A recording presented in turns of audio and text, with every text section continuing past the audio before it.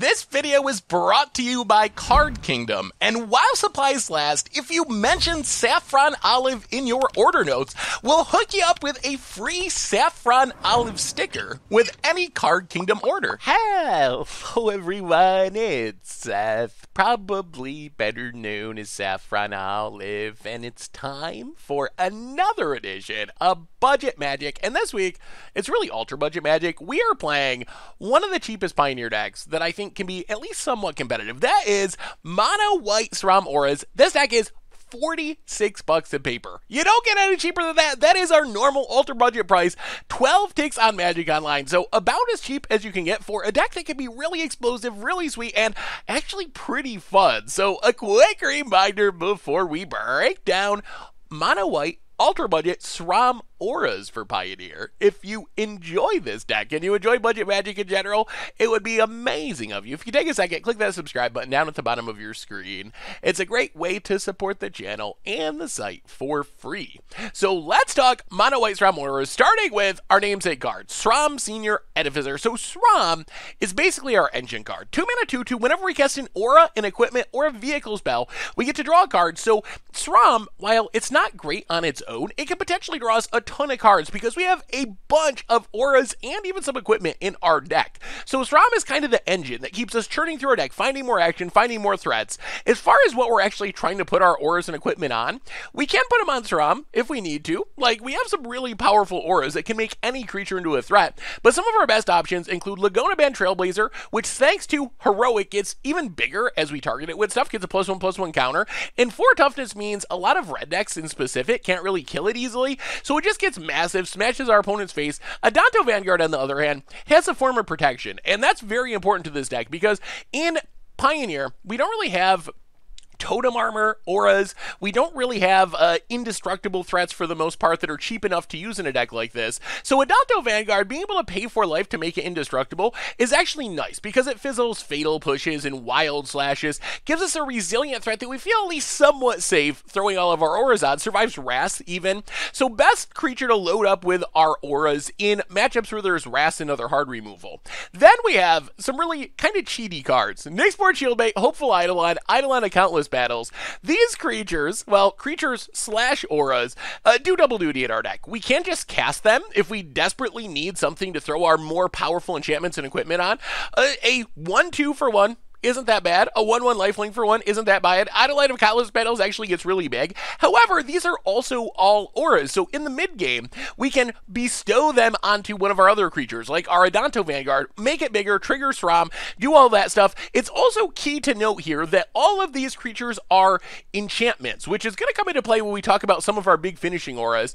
Eidolon of Countless Battles is really sweet. It is often a huge creature, and for 4 mana, we can bestow it on another creature, which kind of gives it haste. We can put it on like an Adanto Vanguard and get a massive hit because it gets +1/+1 for each aura and each creature we control. So basically our entire deck is giving it +1/+1. We put it on a creature. If that creature dies, then Eidolon becomes a creature itself, which is nice as well because that's how Bestow works. It's an aura that turns into a creature when the original creature leaves the battlefield. So these are kind of our creature/auras. As far as auras themselves, our main plan are things that give our creature +1/+1 for each enchantment we control. Ethereal Armor, All That Glitters, Helm of the Gods. These cards are actually very strong in our deck because, as you can see, even our creatures are technically enchantments. All of our enchantments are obviously enchantments. So basically, most of the stuff we have on the battlefield outside of lands is pumping these. So what we really want to do is play like an Adanto Vanguard or even a Hopeful Eidolon, whatever random creature, and just load them up with Ethereal Armors, All That Glitters, Helm of the Gods, make it into a 10 power creature, a 20 power creature,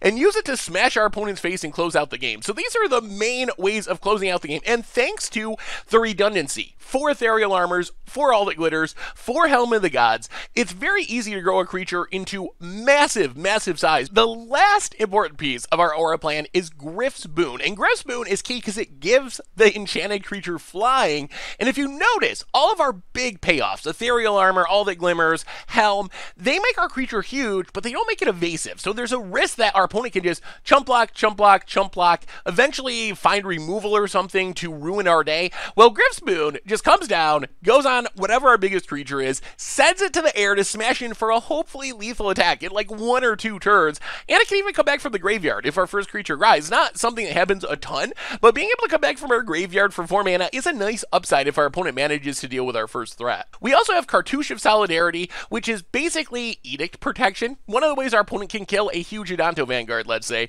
is using Angrass Rampage or some other sort of Edict effect. Cartouche gives us a little boost, +1/+1 and first strike is fine. It's an aura, so it triggers Sram, it grows our All That Glimmers and all that stuff, but it also makes this 1/1, which is perfect for sacrificing to an Edict effect. Otherwise, Banishing Light, God's Willing, kind of round out our deck. Banishing Light, a little bit of removal, it's an enchantment, so it works with all of our payoffs.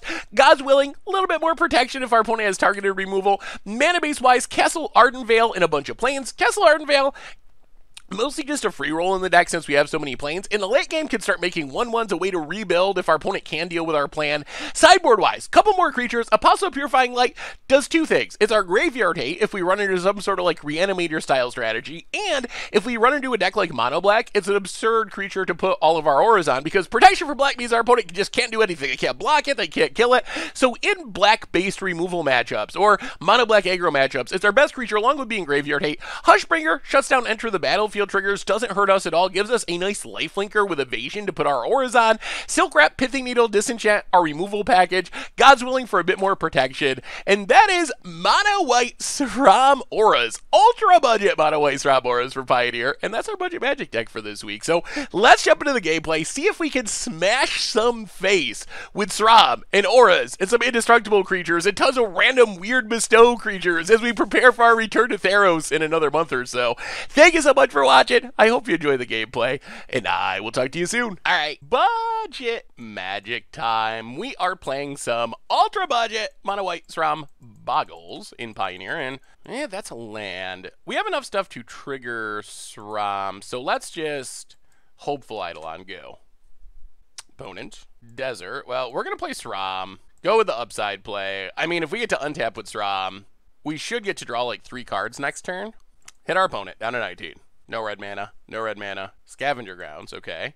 And this is Pilgrimage. So opponent's getting their ramp on, so the challenge is on us to kill our opponent before they start casting, like Eldrazi. Ethereal Armor's help. Ethereal Armor on Eidolon, draw a card. Land, please. That's a land. And Ethereal Armor on Eidolon, draw a card. Helm of the Gods, draw a card. Attack, and I mean, I think we just have lethal next turn. We don't have lethal through blockers, unless we draw something that gives flying. So if our opponent can Aura Promise, all right, there's Aura Promise. Well, we'll see. If our opponent can get to something like Ulamog, we lose. We would love to draw into, we would love to draw into something that gives flying, which I guess is Griffspoon. Well, Helm of the Gods, draw a card. Banishing Light does not quite do it. Play a land, bestow Shieldmate. Draw a land. Attack. Opponent blocks. We pass the turn. We're at 38, but that does not beat an Ulamog. Or an Ugin. Either one. Opponent getting in. Alright, so this means Ulamog is coming. Almost for sure. Ugh. Are we going to just get raced by ramp here? That's disappointing. 8 mana. That looks like Ugin mana to me. Ugin. There goes our board. Oh my goodness, and we were going to draw it too. Well, Banishing Light. Get Ugin for now. Nyxborn Shieldmate. Helm. Go. Oh! If this came 1 turn earlier, we win. 1 turn too late with a Griffspoon. Alright, what do you got, opponent?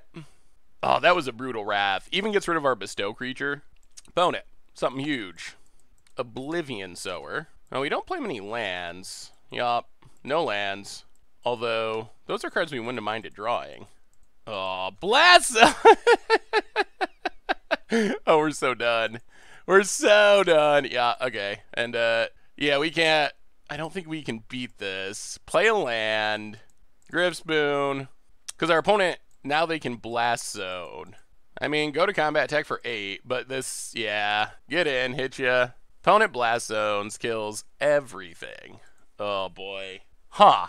I don't know if this is a bad matchup or not. I know Ugin is very good against us, and Blast Zone is also very good against us. I feel like we have to get a faster start than we got. Our Promise, more zombies, more lands. Now I'm wondering if there's even, like, any point in continuing. Well, we'll see what we draw. Hopeful Eidolon. There's another Blast Zone. All right, yeah, let's just concede. I don't think there's... Yes, we're at 31, they're at 12. But there's just no way we're going to get through this stack of Blast Zones. Blast Zone is very, very solid against us. We're going to bring in our 2 Pithing Needles and go down our 2 cartouches. So we can Pithing Needle, Blast Zone, or Ugin. And I think we mostly just need a fast start, I think. I think that's basically like how this works. Opponent's mono green, their Wraths don't come down to like 8 or 10 mana, other than Blast Zone, which is an issue. But their Wraths don't come down until late in the game. So if we can get a decently fast start, especially on the play, we should be able to kill our opponent. Like, even that game that we lost, if we had drawn Griff's Boon off of our Sram, if it was 1 card higher in our library, we would have won that game. So even with how bad that ended up looking, we were actually, like, super close to winning that game rather than losing it. Like, super, super close. Downside is, being mono green, our opponent probably has lots of artifact and enchantment removal in their sideboard. Because what else do you got if you're playing mono green? Well, all right, we'll keep this. Sadly, it's not necessarily as fast as we'd like. We'll see. Opponent, colorless land passes. Well, we will play Adanto Vanguard, pass the turn. Forest for our opponent, and passes. Well, Castle Ardenvale, play Sram, play Griff's Boot, get in for 4. Oh, all right. Well, I'm glad we played a Griff's Boot and not Ethereal Armor All That Glitters. Castle Garenbrig, opponent passing. Well, let's throw some damage on the battlefield. Land. All That Glitters. Ethereal Armor. Griff's Boon. Go to combat. Attack for 12. All right, opponent. You need something pretty good here on turn 4. And that's more like how we want this to go against mono green. Like, opponent did have 1 artifact enchantment removal spell, but we were still able to get the job done. That's the kind of game we need, is those fast starts where we just close out the game so quickly that our opponent can't actually stabilize. Because if they can get to 8 mana, they're going to win. Almost guaranteed every time. So we have to try to kill them before they get to 8 mana. That is how this matchup works. All right. Okay. Well, we're going to keep this. Go, Adanto Vanguard. Save us. Helm of the Gods. So if this Adanto Vanguard lives, it will be a fast clock. We have 1,000,000 All That Glitters. Oh, all right. Sram. Well, we drew a Sram. We can't pass up a Sram. Pass the turn. Opponent. Forest. You got ramp? There's the ramp. All right, we'll see. We'll see. This is definitely sketchy. Opponent has their ideal curve. Well, let's All That Glitters. Draw a card. Not a land. Uh-oh. Combat, get in. Ooh, opponent. Yeah. What do you got? Elvish Rejuvenator. Gonna hit a land. How much damage can we deal this turn? Oh, we need to hit a land. Opponent plays a forest. Passes. We draw. Shieldmate. Ethereal Armor. Draw a card. Show us a land. All right, there's a land. Griff's Boon, Helm of the Gods, 13U. Is that enough? Opponent goes to 3. Come on, no answers. Opponent plays a land. 7 mana. Could be Worldbreaker. Worldbreaker would be very good for our opponent. Do we get it? Can't play Ugin yet. A mana short of Ugin. Oh, come on. Tell us we got it. Opponent tapping mana. They do have Worldbreaker. Oh, okay. So the problem here isn't Worldbreaker. The problem here is this potentially buys our opponent enough time to play Ugin next turn, and then we lose. Opponent snags a Helm of the Gods. They definitely have Ugin in hand. Gets in. Opponent passes. How can we do this? Let's bestow a Shieldmate. Pithing Needle. Go to combat. Attack. Oh, wow. This doesn't beat Ugin, though. Oh, no Ugin? We have hope? Land. So no, opponent did not have the land for the Ugin. And opponent scoops it up! Oh! Bullet dodged! Just barely! Wow! With our opponent exiling the Helm of the Gods, the one thing that survives Ugin, it seems pretty clear that they had Ugin in hand, but they missed their land drop, and we were able to steal it. And, I mean, that is one of the upsides of this Ultra Budget Sram deck is... if our opponent stumbles even a little bit, we are in a position to punish them. I mean, this was we had like a turn, 4-ish kill minus the blockers? Very close to it at least. Definitely turn 5 kill through a World Breaker. So, yeah, I mean, that is the upside of the deck is it's good at getting through people who stumble a little bit. Stumble on your mana, miss a land drop, whatever. Don't hit your removal spell. Mono White Sram, auras, bestow, whatever, is there to punish you. Sweet, sweet. All right, budget magic time. Actually, ultra budget magic time. We are playing, Mono White Sram Boggles. Mono White auras, I guess. Ultra budget, in whatever case. And I guess we keep this. It's not a super powerful hand. But we got threats. Helm of the Gods is a decent pump spell with 2 enchantment creatures. The biggest issue is our creatures are pretty fragile. Elvish Mystic for our opponent. Ooh. Play a land. How do we want to do this? I think we just Helm of the Gods, equip, attack for 2. Next turn we can All That Glitters and Cartouche.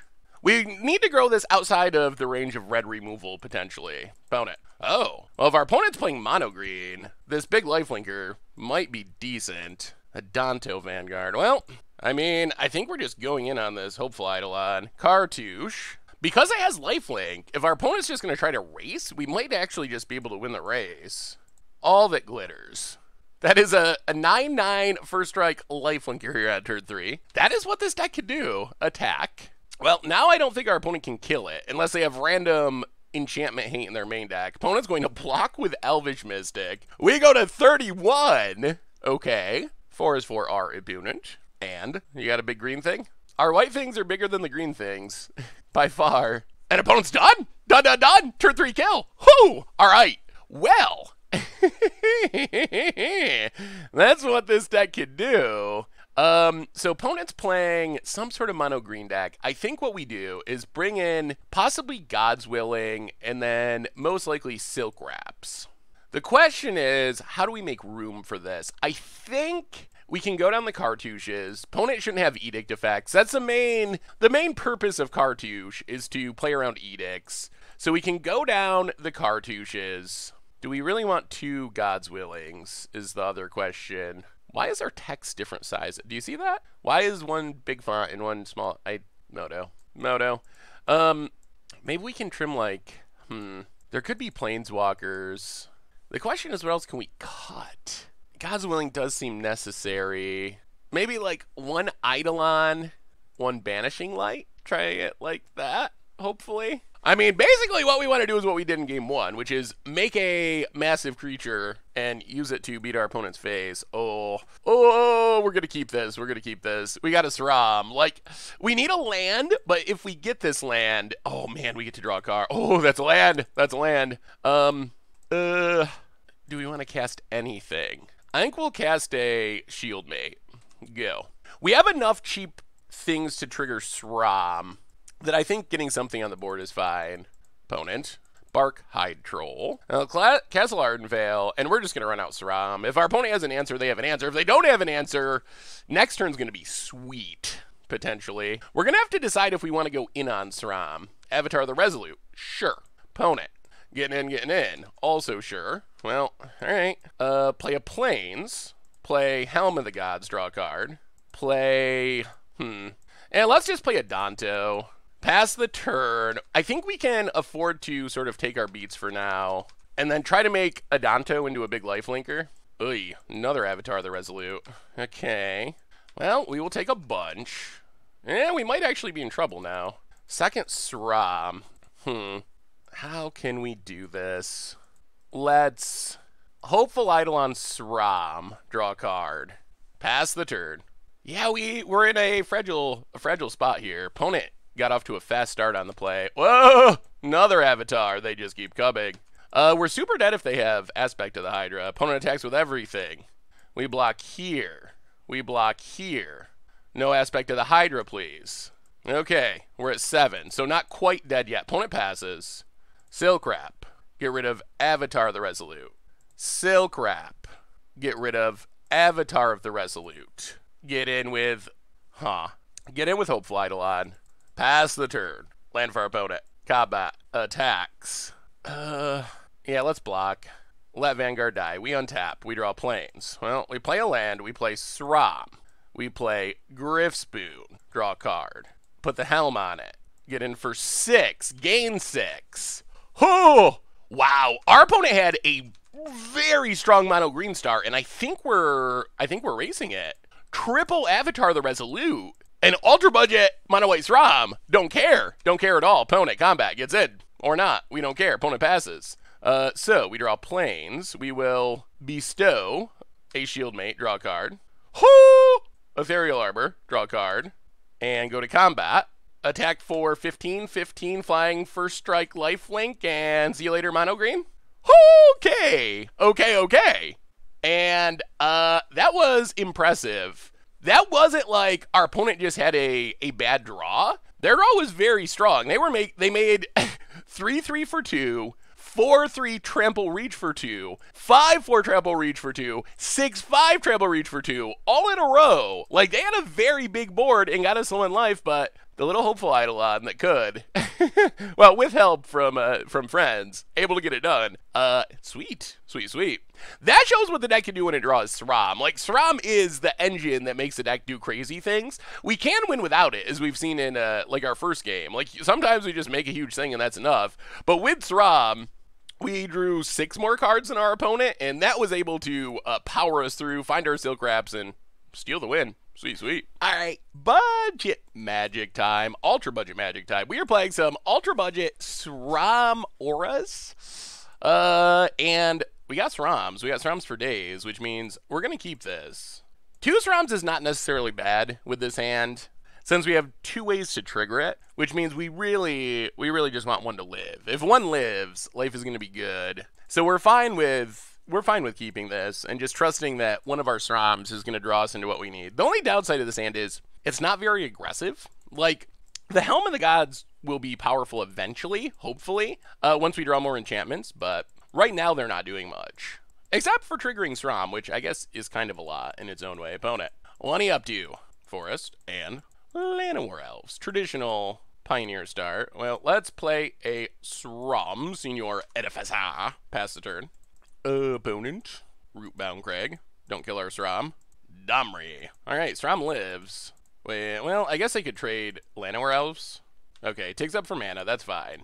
Well, now we get to draw cards. And attack Domri. Oh, and kill Domri. Opponent passes. So Cartouche, draw a card. Make a dork. Ethereal Armor, draw a card. Make a dork. Kill Domri. We have a 5/5. You have no Domri. Pass the turn. 5/5s are tough to kill. And opponent's done. They can't kill it. And that's what this deck can do. Taking on one of the scarier decks in the format, the Llanowar Elves Dork deck, and we got him. We got him good. Well, so in this matchup, I think we just go up Silk Wraps, go down our Cartouches and an Eidolon. Run it like that. So we have more ways to kill, like, Mana Dorks, for example. These decks usually have a lot of powerful 3-drops, unless it's Possibility Storm and we're misreading the matchup. I'm assuming it's just like Gruul, Rabblemaster, Stompy style deck. Well, that went pretty well. Like, the deck is powerful. Its good draws are close to unbeatable for a lot of decks. And that was a good draw. The Sram draws are definitely the most fun, for sure. All right, we're on the draw here for game number 2. And I think we keep this. It's risky because we need a land, but with a land, this hand is very powerful. Opponent, Temple, passes. And we have a Trailblazer, which at least can play some defense while we're waiting to draw lands. Ooh, that is a land. Well, Trailblazer, go. 4 toughness, good spot to be against Gruul. Opponent, tap land, and passes. Well, play a land, play a Danto Vanguard. I think we're going to wait till next turn to play Sram, when we can Sram and trigger it right away with Helm of the Gods. So at least we'll get 1 card draw out of it. Stomping Grounds for our opponent. Untapped. Ooh, Death Mist Raptor. Interesting. Play a land, play Sram, play Griffspoon, draw a card, go to combat, attack. Well, we will pay 4 to kill Death Mist Raptor. So this comes back whenever something is turned face up. So if our opponent can Megamorph or Morph. Alright, there goes Sram. That was expected. And alright, so Death Mist is going to return, but we have a clock going. Actually, yeah, let's just try to kill our opponent. All That Glitters, Helm of the Gods, attack for 9, pass the turn. Boy, this deck is powerful. For being like $40, this deck is... I mean, as far as ultra budget decks go, yeah, opponent scoops it up. I mean, for the price tag, it's gotta be the best deck in the format. Like, if you're looking to play competitive Pioneer for under $50, this has gotta be the choice. It's gotta be! Like, we're just crushing people. Crushing.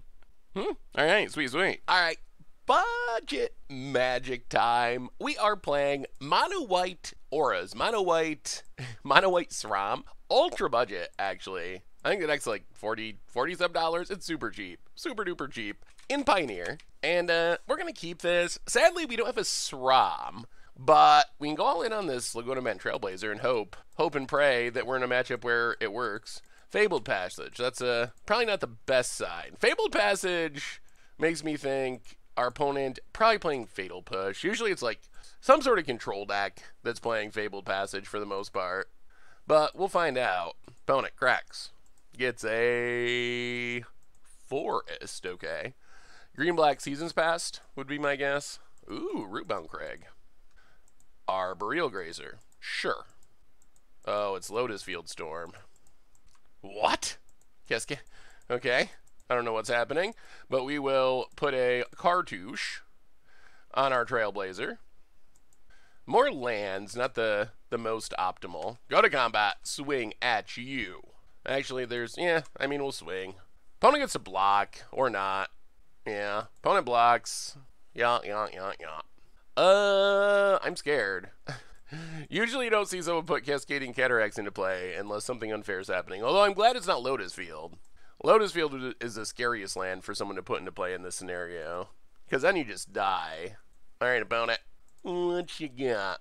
We could stop drawing lands now. That would make us happy. No more lands. Opponent.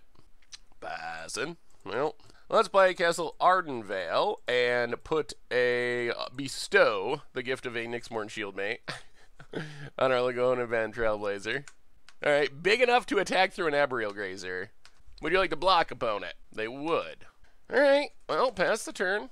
I mean, a green-red deck should have a hard time dealing with a 9 toughness creature, although this Cascading Cataracts, who knows what's going on there. Opponent passing. 1, 2, 3, So if we put All That Glitters, 1, 2, 3, 4, You know, this is weird. Let's go All That Glitters. Trailblazer up to 8 power. So we can hit for 9. Alright, let's cast 1 Hopeful Eidolon. This lets us hit for 10, and we still have a Eidolon to put on Trailblazer next turn. So, 2-turn clock. Alright, opponent. Gonna need a... I don't even know how we're going to sideboard against this deck. I'm assuming our opponent's problem is they needed more lands. Usually if you're playing Arboreal Grazer, you want many lands on the battlefield. Same for Cascading Cataract, so... Seems like our opponent might have kept a slightly land-light hand. And opponent! Alright, scoops it up. Bad news is, I have no idea what we're sideboarding against.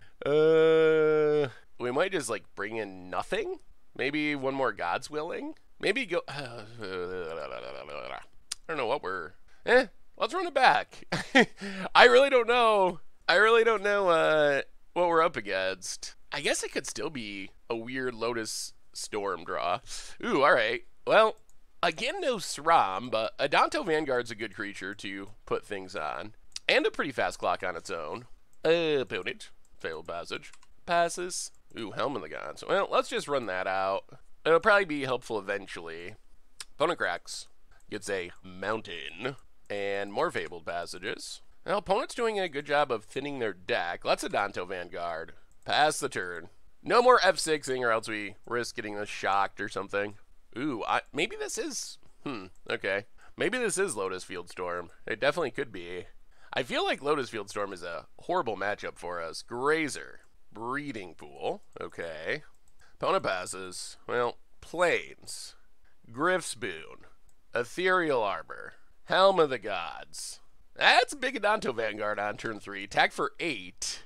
Opponent takes it to 12. Oh, we can't quite win. Well, yeah, we can't quite win next turn. We can get rid of the Grazer and hit for 9, but that still leaves our opponent alive. Oh, God. More Grazers.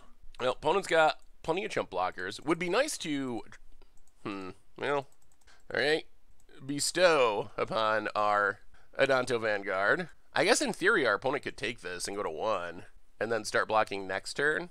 All right, eat a Grazer. I'm just worried that we're going to get comboed off. Golos? Golos makes sense with, yeah, okay. With a Cascading Cataracts, Golos makes a lot of sense. I think this is lethal, though. I think Banishing Light on Grazer, yeah, there's a Cataracts. I think Banishing Light on Grazer just wins us the game, right? Well, there's our Sram. Well, Banishing Light. Hit Grazer. And that Adanto Vanguard is doing what Adanto Vanguards can do. Whew!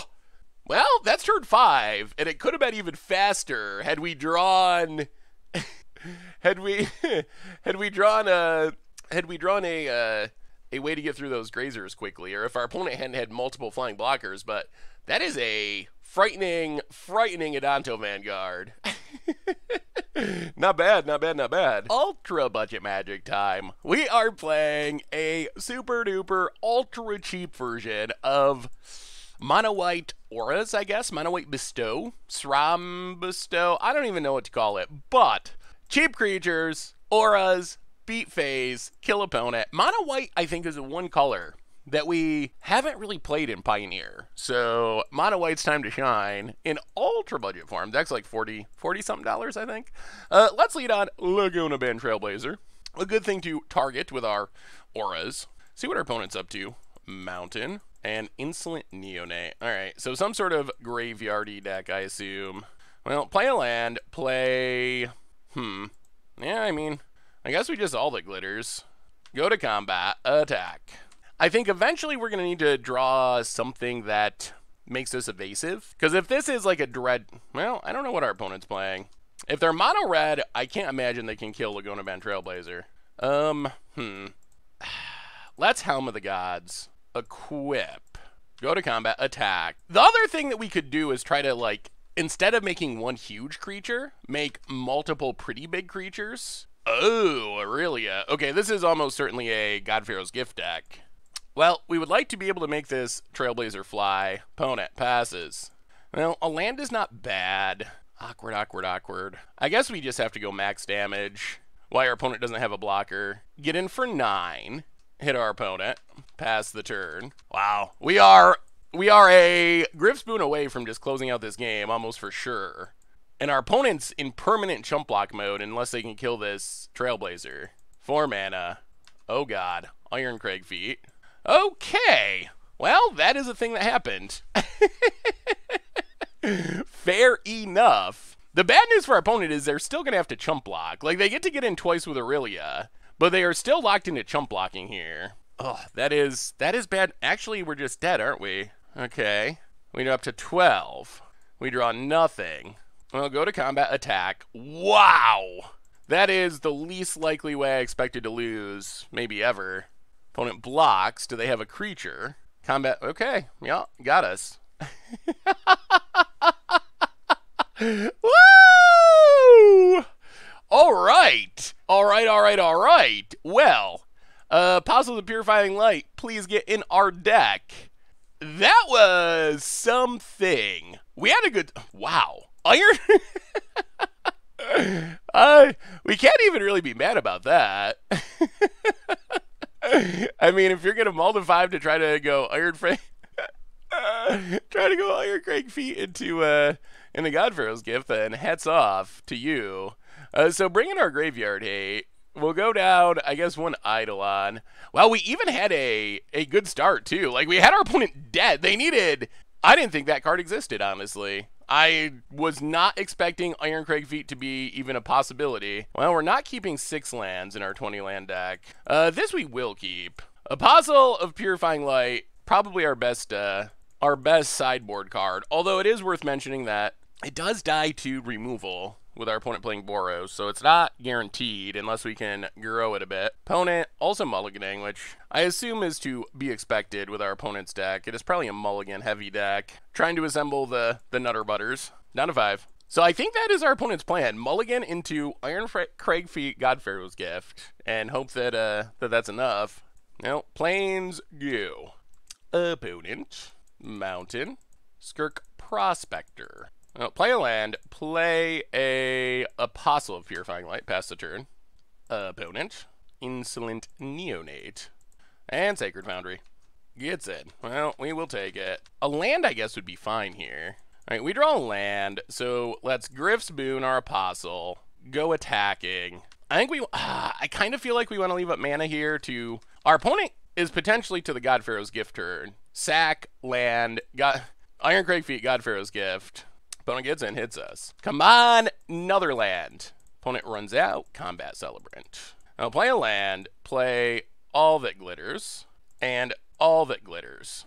Now this is interesting. 4, 5, 6. 4, 5, 6. Yeah. I mean, I think we try to win. Hit our opponent for 9. And if they can kill us, they can hit us for 12 with Combat Celebrant. If they can somehow kill us, that would be disappointing. All right, opponent. Can you kill us? Oh my god, they have got... Do they... Okay. Oh, no. Well, that's very bad news for us. Opponent gets in. No exerting. Well, Banishing Light. Get rid of Baffling End to get a 3/3. And pass the turn. Opponent. Combat. Attacks, exerts, attacks, or not. Just normal attacks. Well, we will take 4 for now, I think. Down to 8. Opponent. Ooh, another Combat Celebrant. Well, play Sram. Play Griff's Boon. And pass the turn. Still not a great spot to be in. Opponent, 3 mana, 4 mana. Oh my, seriously? Wow. Well, yeah. I mean, 10% of the time it works every time. Well, we got jaked out in a unique way, so I guess hats off to our opponent. Yeah. I mean, they might have been recording their Against Odds episode, and we will be the final match when it finally all comes together. Got us.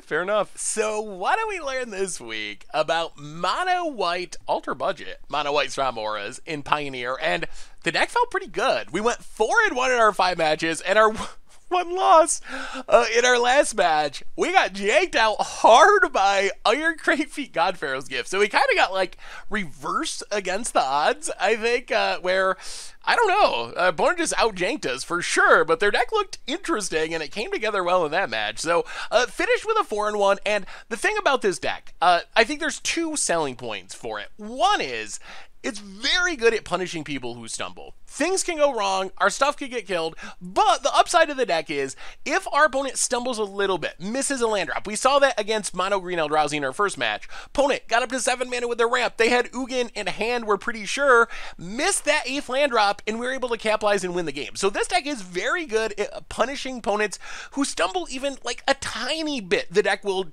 parlay that into winning the game. So that is one of the biggest upsides of the deck. The other big upside of the deck is it's super cheap. And this is basically the non-budget build. I don't really think there's anything expensive you need or want to add to this deck. Like, this is it. This is the ultra budget build, the budget build, the non-budget build all in one. So at $46, I think this is the kind of deck that if you can afford it, you want to just like buy and sit on your shelf for the Pioneer format.